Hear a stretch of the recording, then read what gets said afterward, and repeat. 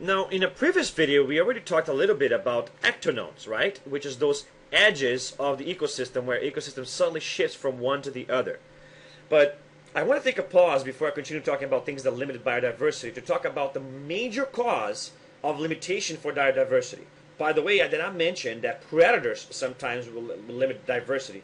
The more predation the prey is under, the harder it is for it to spend energy to diversify. So predation increases the competition among prey and it lowers the diversity that exists within. A smaller number of top predators will sometimes also increase the diversity of the ecosystem. And if there's too many top predators, you're going to lower the diversity of the ecosystem. And this takes me to the last thing I want to talk about, factors limiting biodiversity. The thing that most limits diversity on Earth.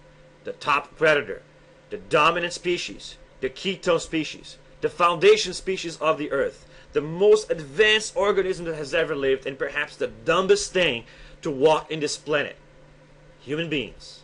I say that with all my might, because never before that I know of, a species is going to be responsible for its own extinction. And we talk more about this when we do environmental science, but I want you to understand that humans are single-handedly the most limiting factor for the destruction of biodiversity. A lot of the things we talked about have to do with humans. So let's go to the beginning and look at that. We reduce the amount of water available to ecosystems. We're changing the climate because of global warming, right? We change the amount of life, which messes with the evapotranspiration. We mess with the soil and causes desertification and the removal of nutrients from the soil. Then we end up fertilizing the soil too much, and we cause things like eutrophication, which also destroys ecosystems and reduces the biodiversity. We messed also with the disease that spreads from one place to the other because we are constantly moving between ecosystems and carrying things between ecosystems. We introduce invasive species, which destroy endemic species, which are species which are unique to only one area of the planet. Very important. We didn't talk about this before.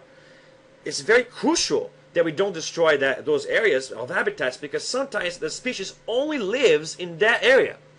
And so those endemic species which are unique to a specific area of the planet, they're the most delicate, and we're constantly destroying habitats from them. We overexploit the ecosystem. We cut down too much, we destroy too much. We pollute the ecosystem. And on top of all of that, we do the thing that is the most responsible for destroying ecosystems on Earth. We cut down the habitat. The single most destructive thing for biodiversity is habitat size. Ecologists who study habitat destruction focus on biodiversity as a product of specie-area relationships. It seems like the smaller the area, the more patchy the ecosystem is, the worse it is for the things living in it. In order for you to understand biodiversity, you have to see that it's tied to the greater amount of space possible. Smaller spaces will decrease how much can be supported. And that is something that they research in what is called those species area effects. The species biodiversity depends on a certain amount of area. When you destroy the habitat by reducing it or fragmenting it. Fragmenting is when you sit into pieces like you see on the screen over there. You're going to increase what we talked about when we talked about ectonomes, which are edge effects. The whole ecosystem becomes an edge pretty much. And the species which rely on the interior of the ecosystem, not on the edge, can't survive. There's going to be more competition because there's less resources, and a smaller ecosystem can support less species, like we talked about, less producers, less diversity. You're going to have more edges, which means more people coming in and out and trying to compete with the people who are already there. All of it becomes pretty much an edge. And sometimes there isn't even an ectonome. It's like there's forest and all of a sudden there isn't because of how we destroy it. And that's also not good because remember, natural ectonomes help protect the ecosystem and actually increase diversity as long as the size of the ecosystem is not too small. So when everything is put together, humans destroy the habitat too much because we try to grow and we need the resources, we need the space, and we end up doing it is reducing the ecosystem size so much that it reduces the ability of the ecosystem to sustain damage. It's ascendancy. We'll talk more about that later. It will reduce the ecosystem's ability to support a number of the species that's greater because there's not a lot of productivity anymore. You break it into bits, you increase the edge effects. Everything is like an ectonome. Everything is the edge. And the middle, the people who deserve and want to live in the ecosystem, can't live there anymore because you don't have an intact ecosystem anymore. You only have a fraction of it.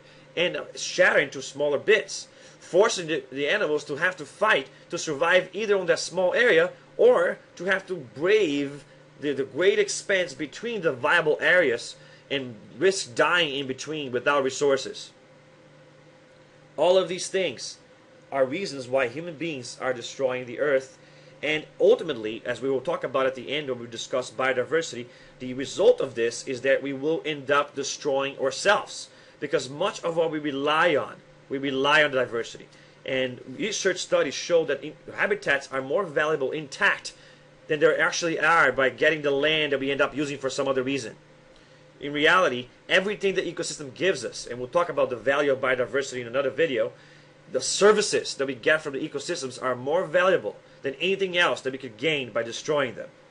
And it's not okay to save a few small patches here and there, because you're making the size smaller and you're fragmenting it, which increases the edge effects, increases the competition, decreases the amount of productivity, decreases biodiversity, decreases the resilience and the stability of the ecosystem, its ability to fight disturbances, it destroys life, and in addition to all of that, we overexploit, we pollute, we spread disease, we spread invasive species, we destroy endemic species, we cause global warming, we limit the amount of water, sometimes we even limit the amount of sunlight, we limit the amount of nutrients, we cause forest fires, we replace habitats with our own cities, we cause increased amounts of flood.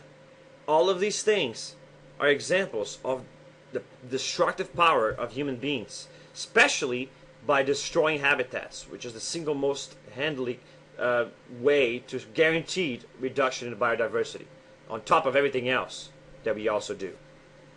We are the most massive natural disaster to ever walk in the surface of this planet. That's some food for thought.